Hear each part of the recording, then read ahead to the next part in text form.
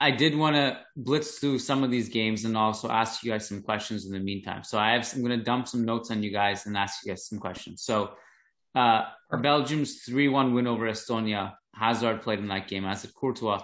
And if you look, it's one of those ones that, like, on Twitter, like people just do that thing, like on football Twitter, where they'll be like Eden Hazard versus Estonia, and then they'll put like two key passes, and they'll list all the stats. They'll put an emoji beside each one. I don't even know what the emojis mean, and it gets shared, retweeted. No one really understands. They didn't watch the game.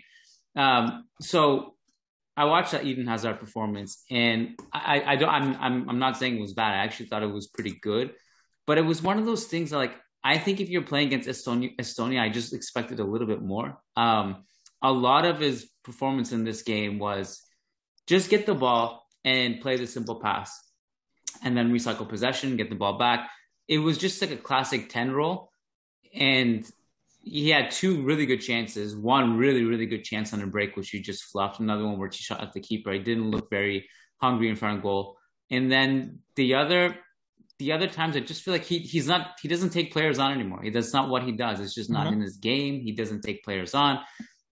So it's almost like he's playing this 10 role, which can work with the Belgium national team. And it's not an exact 10. Like he did with Belgium, as he usually does. He plays at the front attacking slot with Yannick Carrasco taking the left wing back slot. And he does more. Carrasco does the more of the dirty work, two-way winger stuff, defends, attacks, takes the wing, and Hazard just kind of roams in the middle and gets the ball and distributes.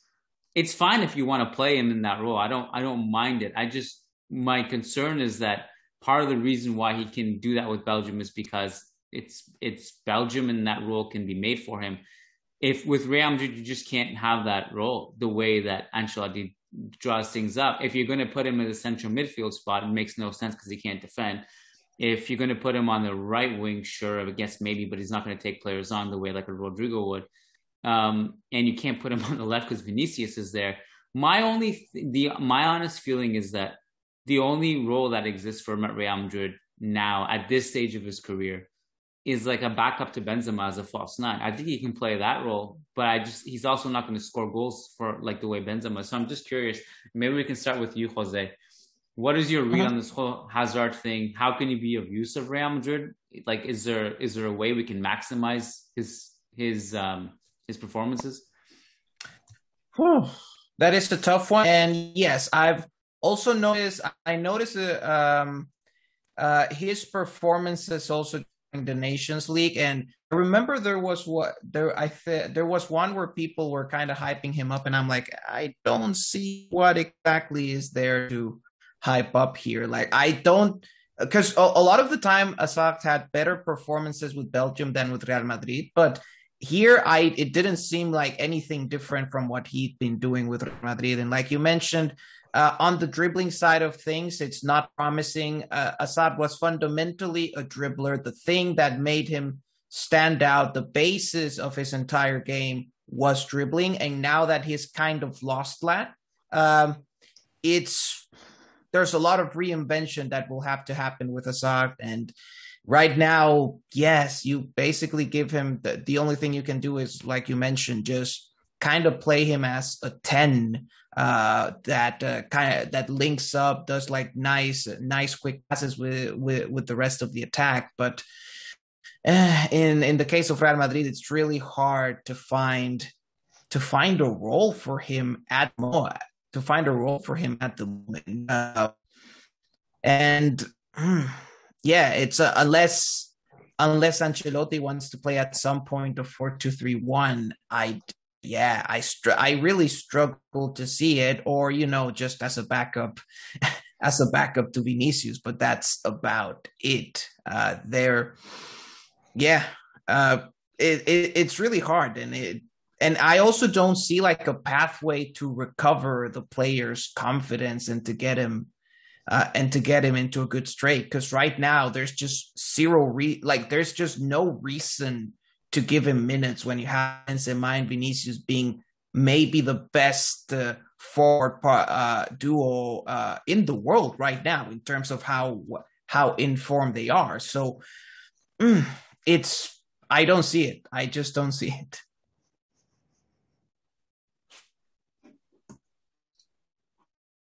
Mehdi, I'm sure you got some thoughts on this. Didn't you have something with Hazard and jinxing at some point? Yeah, Jinxing? Yeah. I was trying so hard to avoid this, but here we are. But I will avoid saying his name. So Jose, if you don't know this, I'm pretty sure you don't. So I have this thing until Real Madrid's number 7 scores his next goal for Real Madrid. I'm not saying his name. So it's been a while. I refer to him as Belgium's captain or Belgian winger or number 7 like that. All right. So I think uh I don't even think that he can be a backup for Vinicius at this point because the kind of game he is attributed to at the moment.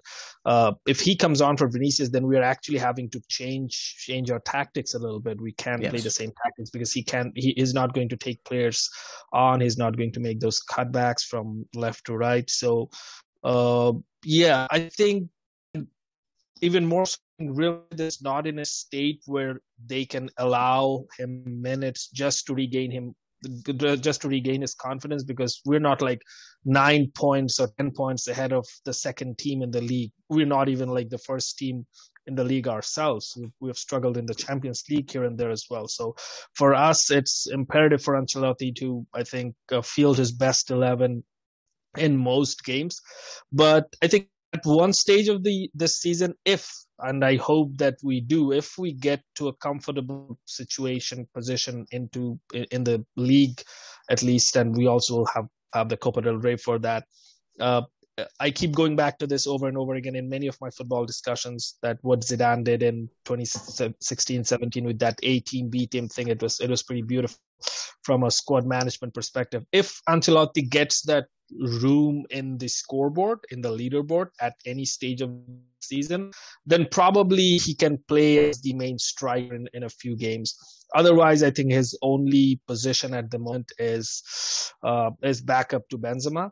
But even then, like, I would prefer Gareth Bale as the first backup to Karim Benzema, to be honest, because Bale adds something aerially, because like our number 7 doesn't add anything aerially. So, and the kind of games that we play, cross are a big part of our final phase build-up. So I think I would prefer Bale to be Benzema's first backup if he is fit and if Bale's not starting. So I think he's pretty much down the pecking order in Real Madrid's forward line at the moment.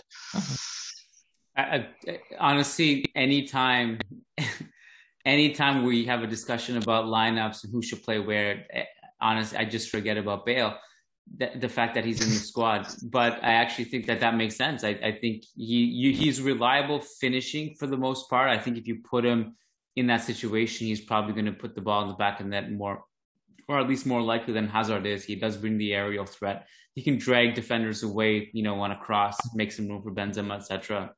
He can actually be a target. He can actually whip some good crosses in himself from the right. I think he would have been playing. I mean, maybe it goes without saying, and it might sound obvious, but I actually think he would be getting a significant amount of minutes if he was healthy this season, just given our right wing situation and the fact that Rodrigo hasn't been 100% healthy.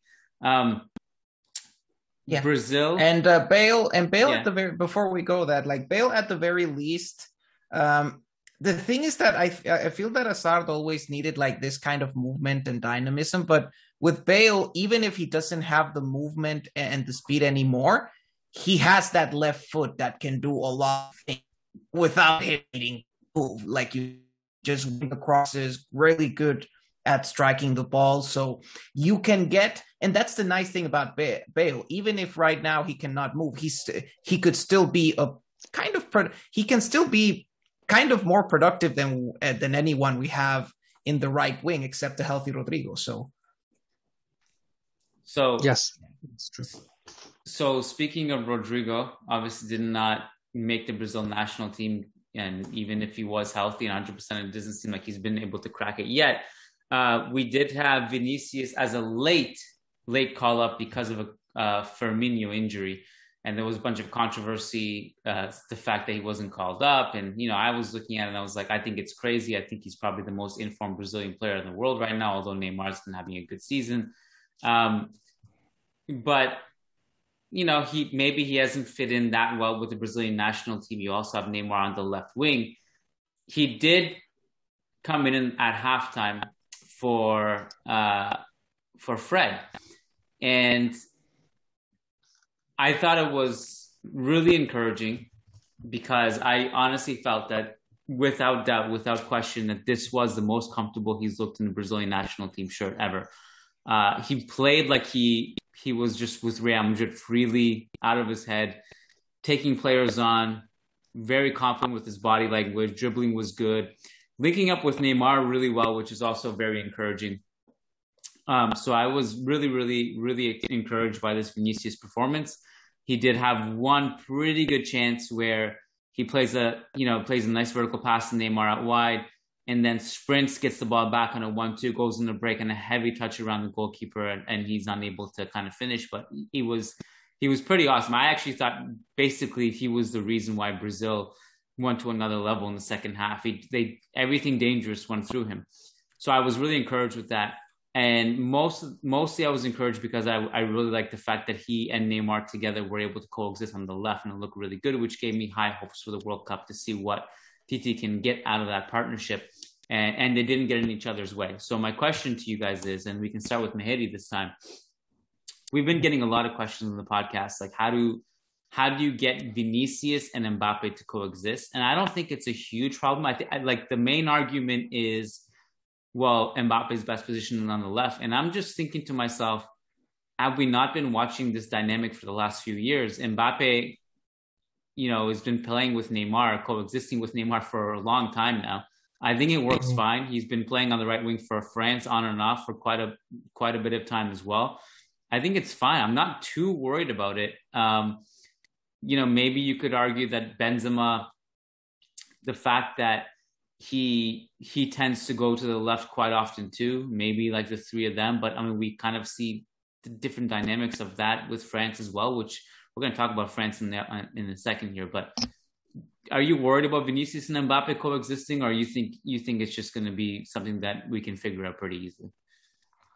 I'm not worried about that at all. I think Benzema providing that Mbappe arrives at some point in time where Vinicius is still here, of course. And even if Benzema is here, I'm not worried about that either. I think Benzema and Mbappe are too good of players to not figure out how to coexist with Vinicius. And as you said, Mbappe has been coexisting with Neymar, but we do have to keep this in mind that Neymar often plays a central role, or played a central role at PSG, which Vinicius is yet to do for Real Madrid. But the thing with Vinicius is he's so young.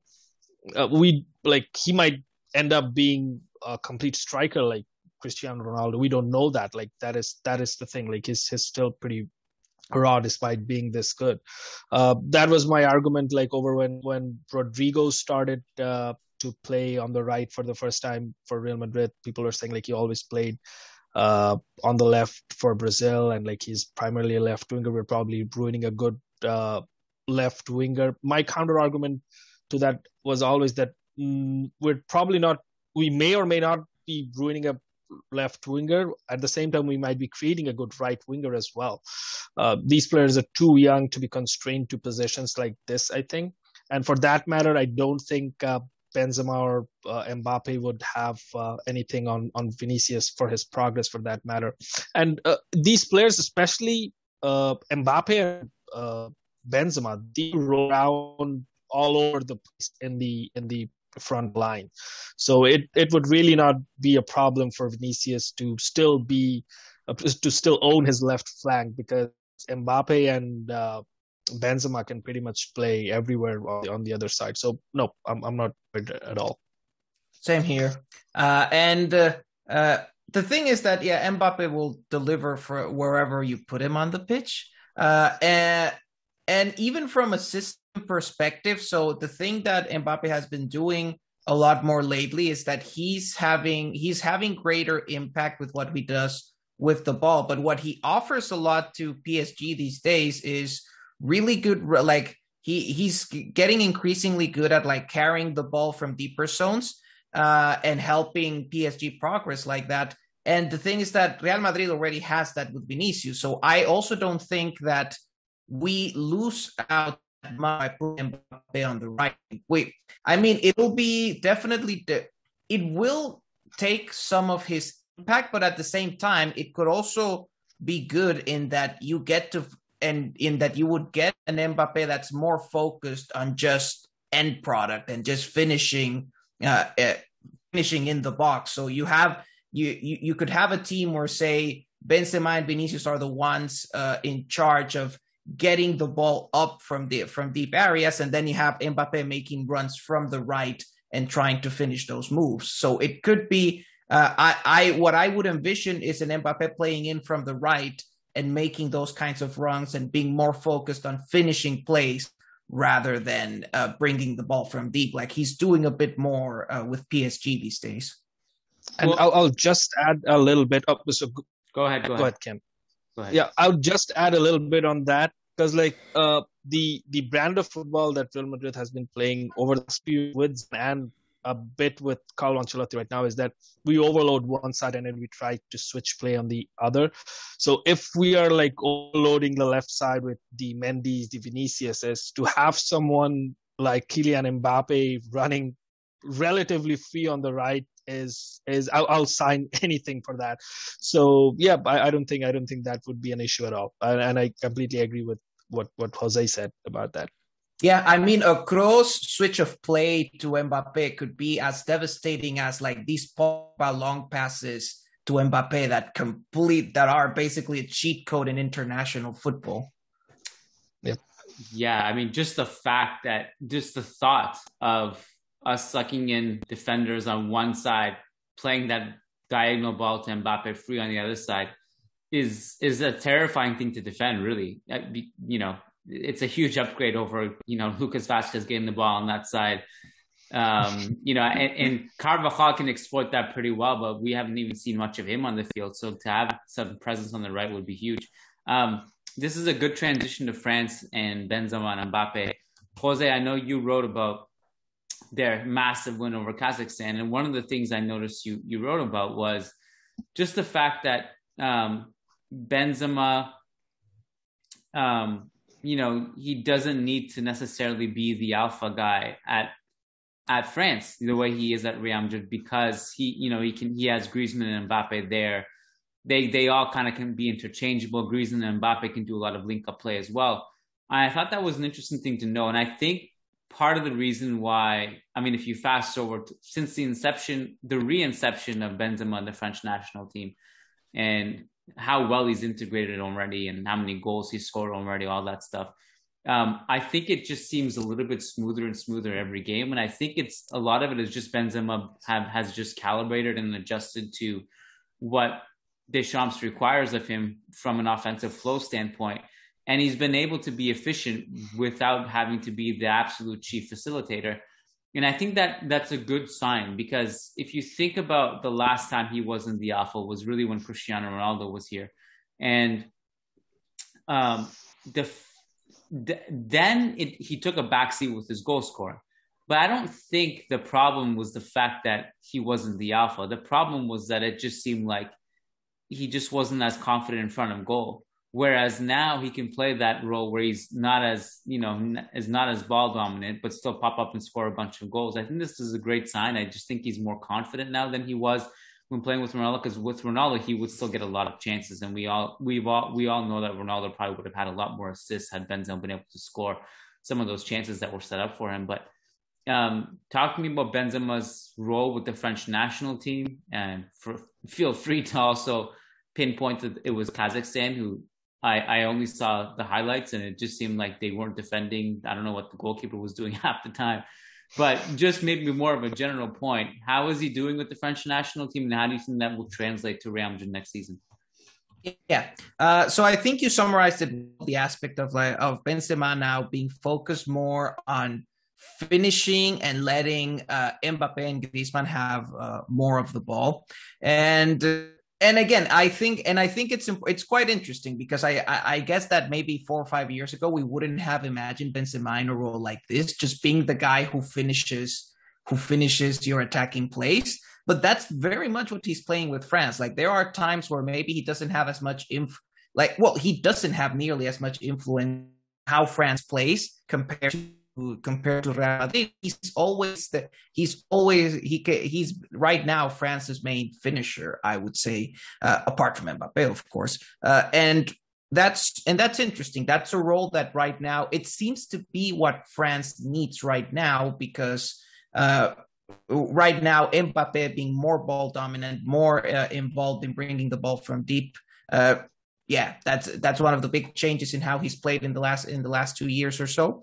And that adjusts, like what Benzema is doing right now, adjusts well to the current versions of Mbappe and Griezmann. They both, again, the first times this trio played, it still felt a bit off, like they were stepping on each other's zones, but I think they are increasingly figuring it out. All in all, ever since Deschamps switched to a back three in September, I really feel things are working a lot better for France. The attack, they're still messy in defense, and it was really interesting to see these situations versus Kazakhstan, where Kazakhstan could have had so much space to counter it, but they just don't have the players, and it's always and if you're a Kazakh player, it's probably not a nice thing to try to do a counter when you have like Kante, Upamecano, or Koundé running at you. So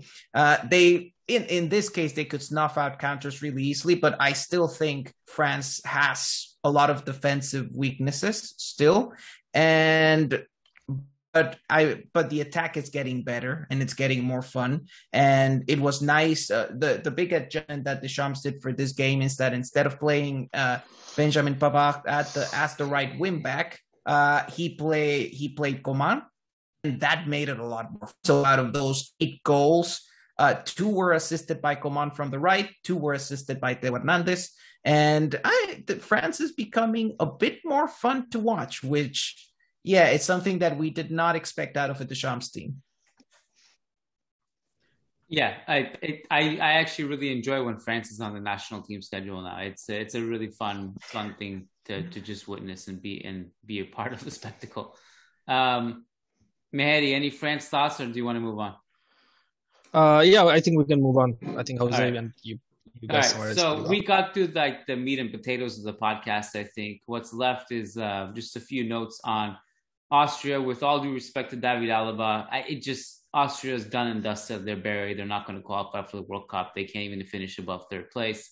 That was the case heading into a game against Israel, a game that they won 4-2. And Alaba was kind of just being Alaba. Really good crosses in this game, some good set pieces. Struggled defending crosses, and in fact was I think responsible for Israel's 2nd goal, where he just falls asleep defending a free header at the far post. So that's that. Gareth Bale gets his 100th international cap for Wales. Sam Sharp wrote about that on the website. He wanted to join the podcast today, but ultimately couldn't because it's 11 o'clock in UK, and I think he just wants. I assume he's just partying, but that's probably I don't know if that's true or not. But he just couldn't make it. I would have been curious to know what his notes were for this game. He does always sign up for Wales on the international break. I don't know what it is. He seems like really just love the Wales national team.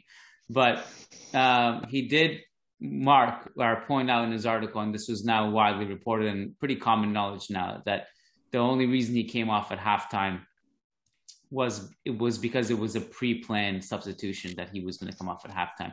He did get an assist, although it was more of like just, obligatory. We have to give him an assist because he was the last player to touch the ball. He made a little simple pass in midfield, and then some 10, 20 seconds later or whatever, ended up in the back of the net. And now Wales go to the playoffs. So we just hope that Bale returns healthy. That's the hope, I guess. And just hope that it's just so, it's almost, I don't know, to laugh or cry. I mean, it's a running joke that he trains with Real Madrid and becomes healthy for the national team just in time, and it's like a half joke but half cry for help, because it's a self-fulfilling prophecy. It ended up being true again. So we just hope he returns back healthy. I actually think he's someone we could definitely use this season at various points throughout the campaign. And that actually concludes it. I mean, the last one on our list would have been Eduardo Camavinga, but he did not play in France U21's 7-0 win over Armenia. And so that we've come to an end, gentlemen. I think we got through all of it. That's awesome. Any concluding thoughts on this Sunday night? You guys have any more games you have to cover for your national teams? I think France plays again, don't they? France plays on Tuesday against Finland. I'm not even sure what's in play at this point for France because nothing for France. Yeah, so we'll see. We'll even see if for this one, I'd prefer if Benzema doesn't start. Our guy needs some rest. So it wouldn't surprise me if Deschamps just decide to play like the rest of the squad for this one. We'll see what happens. Yeah, I prefer Benzema to rest this one out. We need him for this last part of the calendar year. Yep, and Croatia is done. I don't see any Croatia games coming up. Yeah. Yep. In the next international break, I would want Portugal to face Wales so that it's the Real Madrid bicycle kick derby in the playoffs. So that's probably something I'll look forward to for the next round. But yeah, Croatia is done for this round. That'd be a juicy one. I mean, on one hand, I want all the best teams in the World Cup. On the other hand, I'd love to see some juicy playoff matches. It would be a ton of fun if we saw something like that. Plus Netherlands versus whoever. I don't know. I would be cool to see the big teams against each other in these playoffs. Other games. Great. I mean, the big one on Tuesday is Brazil-Argentina, which I don't think I don't even know how much Argentina care about it. I mean, everybody else obviously cares about it. It's Brazil versus Argentina, but I just mean like Brazil have just flown through these qualifiers without even getting a dent on them, not a scratch on them. They're just unscathed. They're going to blitz through it. They're qualified. Casemiro's not going to play that game because he picked up a yellow against Colombia. Militao may or may not start. He hasn't been starting over Thiago Silva and Marquinhos. But Vinicius may get a start. Not that I'm too crazy about him getting playing time in that game, but I mean, just one of the things watching Brazil Colombia, and it's just a reminder, it's nothing new, but just the physicality, the challenges, the ref letting so much go. It's a bloodbath. Also, I don't know if you guys saw Neymar just chest bump the ref and get away with it. Just crazy stuff. So I hope that Vinicius gets the night off. I also hope Benzema gets the night off and that you get the night off, Jose, and that France game. Austria play against Moldova tomorrow. It's the most non-consequential thing. We'll throw something up if Alaba does anything noteworthy. And there is a part of me though that would like to start seeing Vinicius having like big game nights with Brazil. But yeah, right now Real Madrid cannot afford an injury to Vinicius because Christian Romero gave him a kick in the Argentina game. So yeah, the less our guys play, the better. That's the reality. Yes. Yep. And I'm an Argentina fan. It's always very weird for me because half of the Real Madrid starting lineup is from Brazil now, and so whenever it's Brazil versus Argentina, it's really weird for me. It's a bit better now that Messi has left, so that I don't have to cheer for a Barcelona legend during Argentina games. But even more so, I don't want Vinicius to be playing against Argentina at the moment. Win for me if Vinicius doesn't play. Yeah, let's just bubble wrap everyone now. Get them back to the Madrid. Get them training, so we can just focus on La Liga again. And this is why our fixture is pretty brutal after this break. Fixtures will get pretty difficult. Yeah, we have a game pretty much every 3 to 4 days from once we get back until December 12th. And then we do get a bit of a Christmas break, which is nice. And then... Yeah, I just looking at the oh my God, Sevilla, Real Sociedad, Inter, Atleti. Yeah, that 4-game stretch is insane. Oh, yeah, and that's every 3 to 5 days. It gets pretty wild. November, December. that though there is only what we haven't hit yet. We don't even know about it yet. Who we're going to play, what it's going to look like. But there is always one annual week from hell, which is usually February or March, which is like it's like Barca Champions League knockout twice, and it's all sandwiched in between. So it's going to get worse. It's almost going to get worse. Yes. Yeah, but hey, let's do more football. Let's put more games on the schedule. Let's do that World Cup every 2 years. We need it. All right, gentlemen, it was a pleasure. Nice to have the inception, the inauguration of this trio with Jose, Mehdi, and myself, and hopefully many more to come. Thank you guys for joining. Sure. Enjoy the rest of your Sunday and take care. Thanks, guys. All right. Take care, Jose. Take care, Kian. Take care, guys. Thanks everyone for listening. Yes.